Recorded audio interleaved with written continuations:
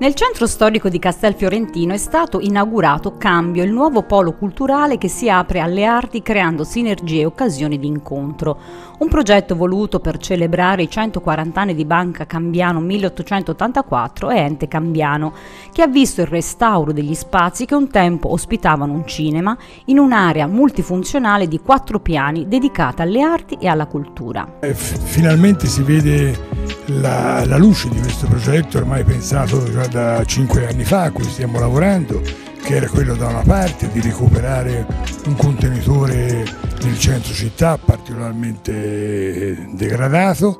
e che creava quindi problemi anche al centro della città, l'altro per proseguire quell'impegno che la Banca Cambiano nel corso di questi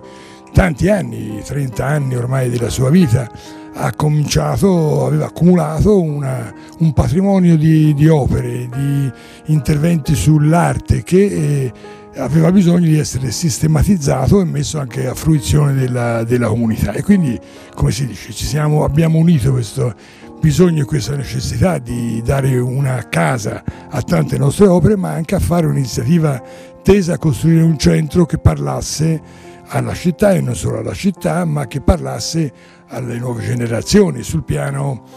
della cultura, sul piano delle arti anche innovative. Oltre alla collezione d'arte della banca, Cambio ospiterà mostre permanenti a partire da Banksy, la nascita di un mito che resterà in allestimento fino al 3 novembre. Qui alle spalle mie c'è un'opera che è stata scelta dal curatore come l'opera che è anche in copertina, il catalogo edito dalla nostra casa editrice Sillabe, che in qualche modo vuole anche ricordarci una prospettiva nuova, una prospettiva, ci auguriamo, di pace.